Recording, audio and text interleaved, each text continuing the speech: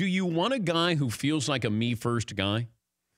And I know there's a lot. It's a team sport, but you do have a lot of me-first guys. It's certainly at wide receiver. But as a running back, he's probably looking at Todd Gurley's contract and saying, I'm every bit as good as Todd Gurley is. And you could make that argument that he is. But you're getting paid $14 million. I know that you're trying to conserve yourself as much as possible because as a running back, you only have so many carries, so many hits that you can take. And he's got more touches than any other running back because he's that good. So because he's that good, he's going to get the ball that much more and more opportunity for wear and tear and possibly an injury. I understand it. It's a conundrum. But you're getting paid this money. And I think it's going to be really hard to go. And his teammates are already coming after him. His offensive linemen are coming after him. Now, you may say stuff behind the scenes. And there's always stuff going on behind the scenes where you may talk to somebody about another player on his team, and he'll tell you the real story. Not publicly. That was what was surprising. These guys put their names. They attached their names to these comments with Le'Veon Bell.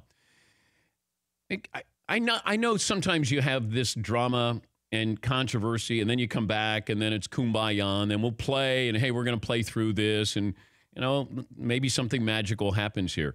It's a little bit different where the guy's blocking for you.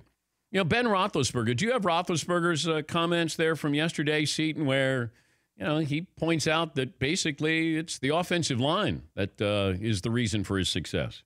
We're a very good offense. Football is the ultimate team sport. One person doesn't make or break you. So, I'd like to say that the linemen are more important than any skill position player, including myself on this team. So, we're more than this offense is more than just one guy. All right, that's Ben being smart. You want to say something nice about your offensive lineman. You don't want to make it about Le'Veon Bell. If Connor comes in and plays well, that'll diffuse a little bit. Maybe does it take away a little bit of the bargaining power of Le'Veon Bell? Not that he has bargaining power, and people keep bringing up, well, Emmitt Smith held out for a couple of games, and the Cowboys went to the Super Bowl, I believe, that year. But back then, you could negotiate. There's nothing to negotiate here with Le'Veon Bell. This is his salary, but he's going to lose out on all of this money and then think he's going to make that up with his next contract. I'd be really hesitant to take on Le'Veon Bell at age 27. I mean, you're giving up $900,000 a week, and you're not going to get that back. So you're going to give up about, $8 million, and you're not going to get that back. Are you then going to get an Odell Beckham Jr. contract? Because Le'Veon Bell is saying, hey, I want to be treated differently than a running back. And the same thing with Odell Beckham Jr., that you want to be treated differently. You're not just a wide receiver or running back. But, man, there's some bad blood going on. Bad blood, with the offensive lineman there, which was pretty surprising. Here's Maurkice Pouncey on Le'Veon Bell sitting out. I just felt confident that he was going to come, but now that he didn't, obviously, it's Le'Veon over the Steelers, and we're the Steelers, and we're going to play as the Steelers. Has anybody talked to him, to your knowledge? We had conversations with him, a couple of the linemen did, and it was all good conversation, but at this point, it's bigger than business. Knowing Le'Veon's a competitor and wants to be the best in the league and go out there and obviously have to prove everything all over again, but obviously he proved all of us wrong. At some point, you're just like, all right, you know what? If you don't want to be here, it is what it is. Then hold out 10 weeks. It's totally fine with us. Like, as a team, we're totally fine. It takes 11 guys, not just one. Now when it's game time and you know that you have $14 million looming out there and you're still not here and your team really wants you here, it's just, at this point, we got Connor. All right, Ramon Foster, offensive lineman on Le'Veon Bell. In the ultimate team sport, we've created a league of individuals in a sense. And I know the league is all about get your money, get paid. I love it, but my perspective is a whole lot different now. I'm in year 10. This guy, what is Le'Veon about to go into year 7? You're not getting younger, so win it, get paid next year. Yeah, win it, get paid next year elsewhere. But if you're the Jets or the Colts or one of these other teams that would be in the market for Le'Veon Bell, are you going to go all in on this guy? Because while he does play exceptionally well and he does a variety of things for you, there's a lot of other stuff that's been attached to Le'Veon Bell. Financial demands, drug suspension, social media activity.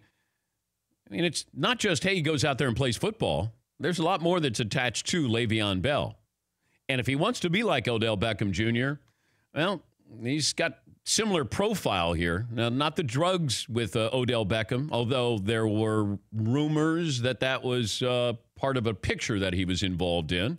But there's always drama going on there, and you roll the dice. Yeah, Fritzy. I'd like to be a fly on the wall. They all came out together on the same day to, go after their teammate. I'm wondering, who started that and how they decided as a group how they were going to handle future questions where they all happened to come out the same day willing to say those things about Bill. Well, they all thought he was going to show up yesterday. That's why they all said something yesterday. And I'm going to guess, this being Thursday and a game on Sunday, everybody's going to shut up in that Steeler locker room. Certainly those offensive linemen. When the reporters go and ask, hey, you said this yesterday, or do you want to take back what you said yesterday? You still feel strongly as you did yesterday.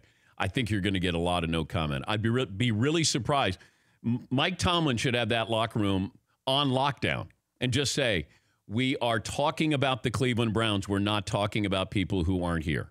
We're not talking about Le'Veon Bell. We wish him well. He's our teammate. We hope he joins us. We're talking about the Cleveland Browns. For more Dan Patrick Show, tune to Audience Channel 239 on DirecTV or download the Dan Patrick Show app.